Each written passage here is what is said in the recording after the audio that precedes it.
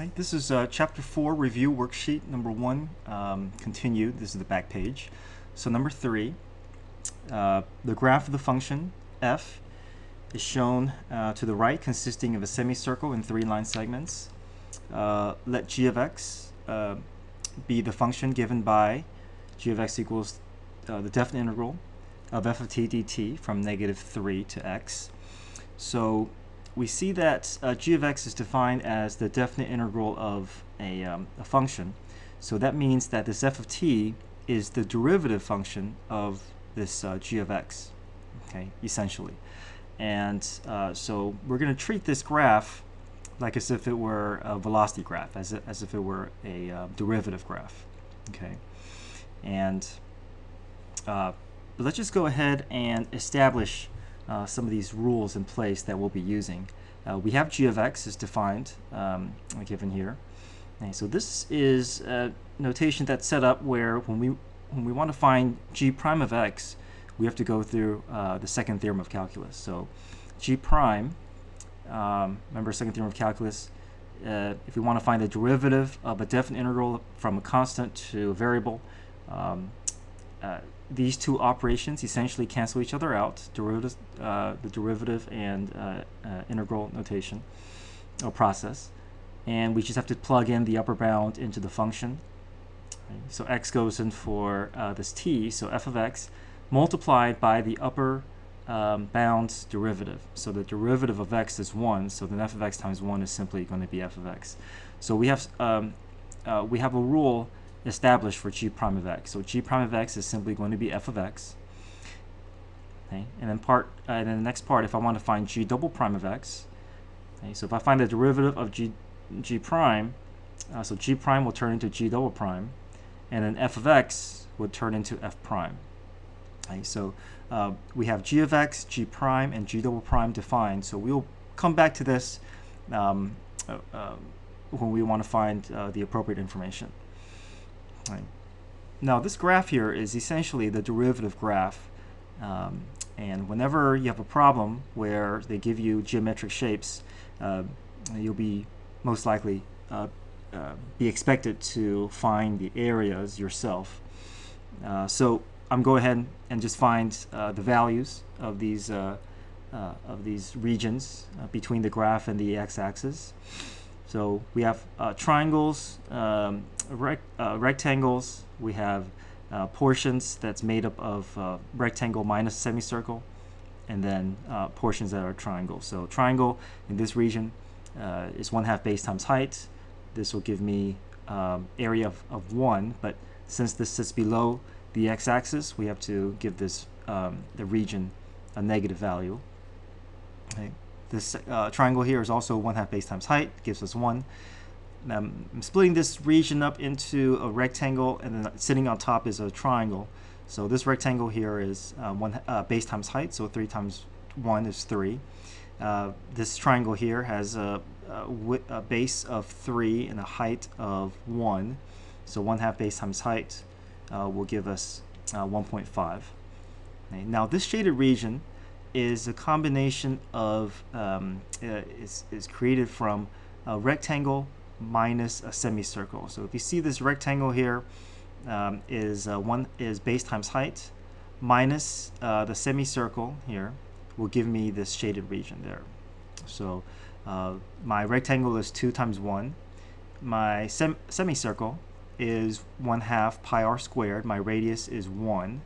So 1/2 pi times 1 squared will be pi over 2. So 2 minus pi will give me this the area of this shaded region. Again, triangle here, so 1/2 base times height gives me 0.5. And then here again, triangle, 1/2 base times height. But this sits below the x-axis, so we have to give it a negative value, -0.5. Okay, part B, find g of 0. So to find g of 0, we go back to the rules that we've established. G of x is given to us. So all we need to do is replace x with 0. So I'm taking this and just replacing x with 0, and then looking to see what we can do to evaluate. So the definite integral of my function from -3 to 0. So I simply look back at my graph. I have all my area and my definite integral values found. So definite integral from -3 to 0, which is going to be this region here. So 3 plus 1.5 is simply 4.5. G prime of 0. And to find G prime of 0, let's look back at our rule. We found from before that G prime of x is f of x. So just replace x with 0. G prime of 0, simply f of 0. And f of 0, okay, since the graph that's given to us is the f of x graph, or f of t graph, all I need to do is find the order pair. Okay? So the order pair on the graph, f of 0, is simply going to be 1. Okay, so that's my solution. G double prime of -1, let's go back to the rule that we've established. G double prime of x is simply equal to f prime of x. So G double prime of -1 will equal to f prime of -1. Okay, so f prime of -1 is asking for the slope of the function at -1. Okay, and we can find the slope using slope formula because we have a straight line. So if I simply find the slope of the line segment and using my endpoints -3, 2, and 0, 1, if I just find the slope between these 2 points, then I can find the slope at -1 because any slope on that line segment will share the same slope. Okay, so 2 minus 1 over -3, -1/3. Okay, part B. Find all values of x in the open interval from -5 to 4 at which g attains a relative maximum. Okay, so if I want to find the relative maximum of g of x, okay, I can treat this like g prime, right? Because I know that g prime of x is my f of x graph. So anything that sits below the x-axis represents negative slope. Anything above represents positive slope. Any x-intercepts represent critical points. So I just create my sign line here. My endpoints, -5 and 4. My critical points, -4, 1, and 3. Between -5 and -4, I have negative slope below the x-axis. Between 4 and 1, above the x-axis. Between 1 and 3, above the x-axis. And between 3 and 4, the graph sits below the x-axis. Okay. So I know the shape of my f of x graph, g of x graph is simply going to be relative minimum at -4, slope at 0 at 1, but slope of 0 at 1, but no relative max or min since there's no change in signs. And at 3, we know there's a relative max. So just by looking at the sign line, we know that there's a relative max at x equals 3 because g prime changes from positive to negative. Okay, part D. Find the absolute minimum, right? And remember, anytime they're asking for minimum value, they're asking about the y value. Okay, find the absolute minimum of g on the closed interval -5 to 4. Okay, absolute minimum on the closed interval. This is essentially asking you to apply extreme value theorem. And the extreme value theorem says that your absolute extrema must occur at either the endpoints or the relative extrema. But since we're only looking for the absolute minimum value, we only need to test the endpoints and test the relative minimums. Okay, the relative max will never be the absolute minimum value, so we can leave that out. Okay, so I want to test the endpoints. So I want to test g of -5. I want to test g of positive 4. Those are the endpoints. But then I also want to test my relative minimum, which from part C, I know that my relative minimum will be at -4. Okay, so go back to the rule that we have for g of x. G of x is simply definite integral from -3 to x of f of t dt. So just replace x with these x values that we want to evaluate. So the definite integral of f of t from -3 to -5.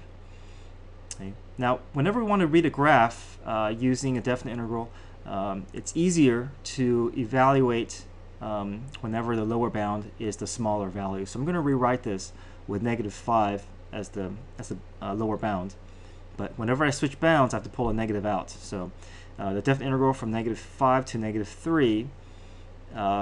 So from -5 to -3, I go back to my graph from -5 to -3. So -1 plus 1 will give me 0. So that will just cancel out to be 0. Okay, so I know g of -5 is 0. G of -4, okay, go back to my rule, replace x with -4. So from -3 to -4, again, I want to rewrite my definite integral with the lower bound being the smaller value, but then that means I need to pull a negative out.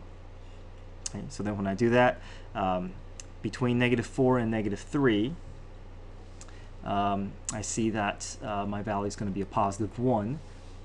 Okay, but then when I replace it with +1, I still have a negative on the outside, so that gives me a -1. Okay, g of 4 is a definite integral from -3 to +4. So I go back, okay, from -3 to +4. I'm going to add all these regions up. Okay, so 3 plus 1.5 plus 2 minus pi/2 plus 0.5 minus 0.5, and all that will give me 6.5 minus pi/2, which is relatively going to be 5. Okay. So we compare all these y values, 0, -1, 5, and so the absolute minimum, it will be at -1 at x is equal to -4. Okay. Part E, find all the values of x on the open interval at which the graph of f has a point of inflection. So this is asking, so if we're looking at, if the graph that's given to us is the derivative graph, then we have to know how to interpret the derivative graph to find the point of inflection. So if you recall, any relative max and relative min on the derivative graph will represent the point of inflection. Right? These are the points where the slope will hit a maximum. And so we know the critical points will be at -3 and at 1. And then we just read the slopes. So between, in this first region, we have a positive slope, which means concave up. This region is all concave down. This region, concave up. And then finally, concave down. Okay. Okay, so I see that there are change of signs at -3, 1, and 2. So point of inflection will occur at these 3 x values. And our reason is because g double prime changes signs at these points.